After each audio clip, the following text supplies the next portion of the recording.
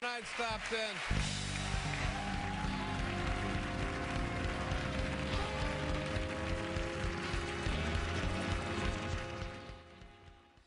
Number 10.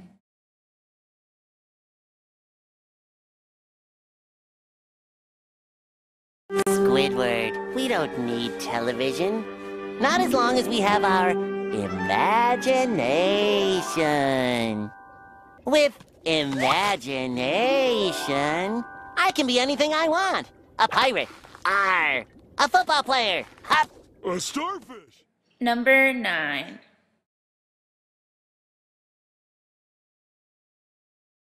Yeah, but Right.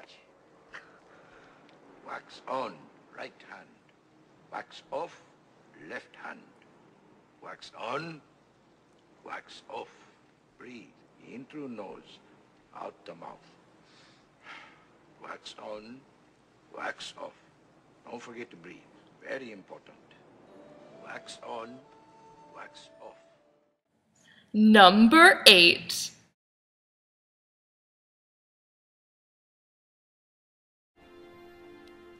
To all the people whose feelings that got hurt by the burn book, I'm really sorry. You know, I've never been to one of these things before, and when I think about how many people wanted this, and how many people cried over it and stuff, I mean, I think everybody looks like royalty tonight. Look at Jessica Lopez. That dress is amazing. And Emma Gerber, I mean, that hairdo must have taken hours, and you look really pretty. So, why is everybody stressing over this thing? I mean, it's just plastic. It's really just... Share it. Number 7.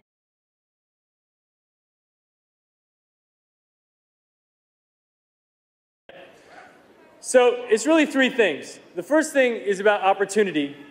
The second thing is about being sexy.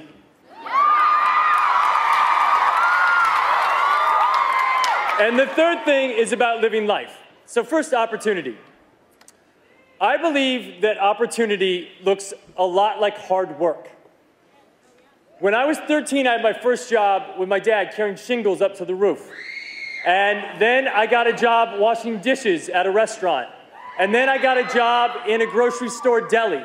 And then I got a job in a factory sweeping Cheerio dust off the ground. And I've never had a job in my life that I was better than. I was always just lucky to have a job. And every job I had was a stepping stone to my next job. And I never quit my job until I had my next job. And so opportunities look a lot like work. Number 6.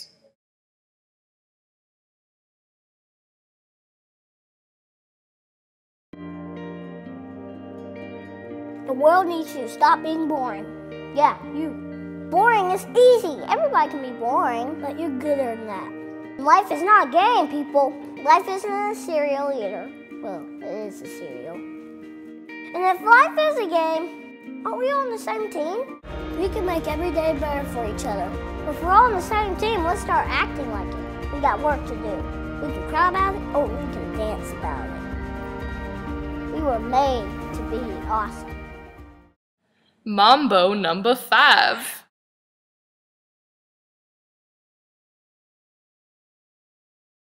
You want answers? I think I'm entitled. You want answers? I want the truth! You can't handle the truth! Son, we live in a world that has walls, and those walls have to be guarded by men with guns. Who's gonna do it? You? You, Lieutenant Weinberg? I have a greater responsibility than you can possibly fathom. You weep for Santiago and you curse the Marines. You have that luxury. You have the luxury of not knowing what I know, that Santiago's death, while tragic, probably saved lives, and my existence, while grotesque and incomprehensible to you, saves lives. You don't want the truth because deep down in places you don't talk about at parties, you want me on that wall. You need me on that wall. We use words like honor, code, loyalty. We use these words as the backbone of a life spent defending something. Number 4, yeah!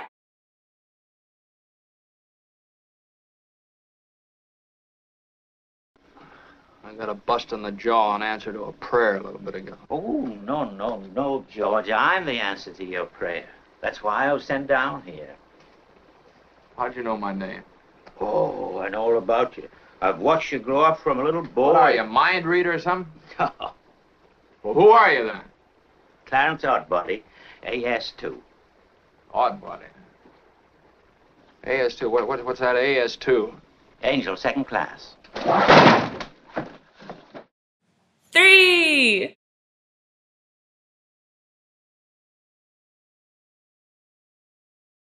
And there must be a purpose, and wouldn't it be so convenient if we could just pick up the phone and call God and ask these questions?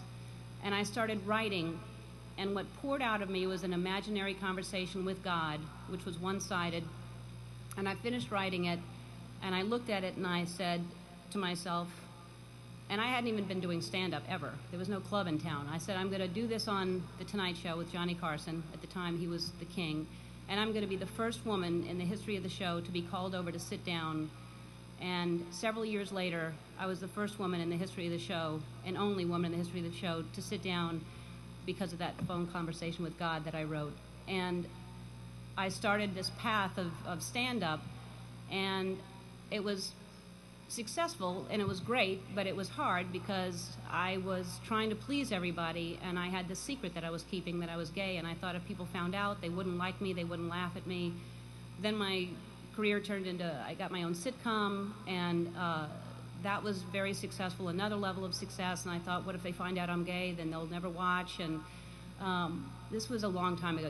This was when we just had white presidents. But anyway, this was back many years ago.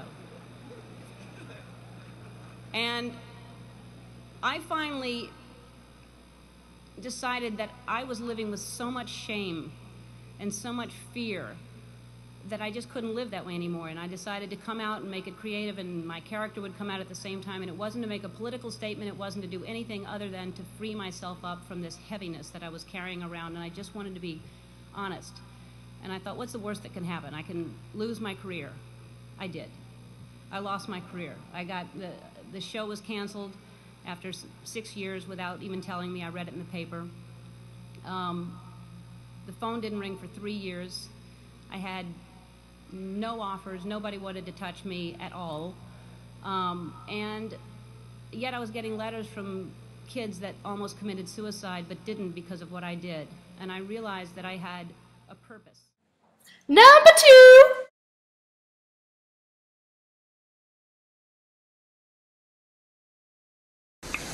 Good morning. In less than an hour, aircraft from here will join others from around the world. And you will be launching the largest aerial battle in the history of mankind. Mankind, that word should have new meaning for all of us today. We can't be consumed by our petty differences anymore. We will be united in our common interest. Perhaps it's fate that today is the 4th of July, and you will once again be fighting for our freedom. Not from tyranny, oppression, or persecution, but from annihilation. We're fighting for our right to live, to exist. And should we win the day, the 4th of July will no longer be known as an American holiday, but as the day when the world declared in one voice, we will not go quietly into the night. We will not vanish without a fight. We're going to live on.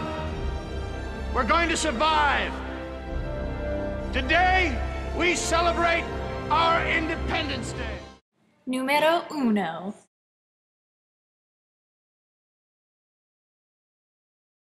the truth shall set you free. If I will always want you.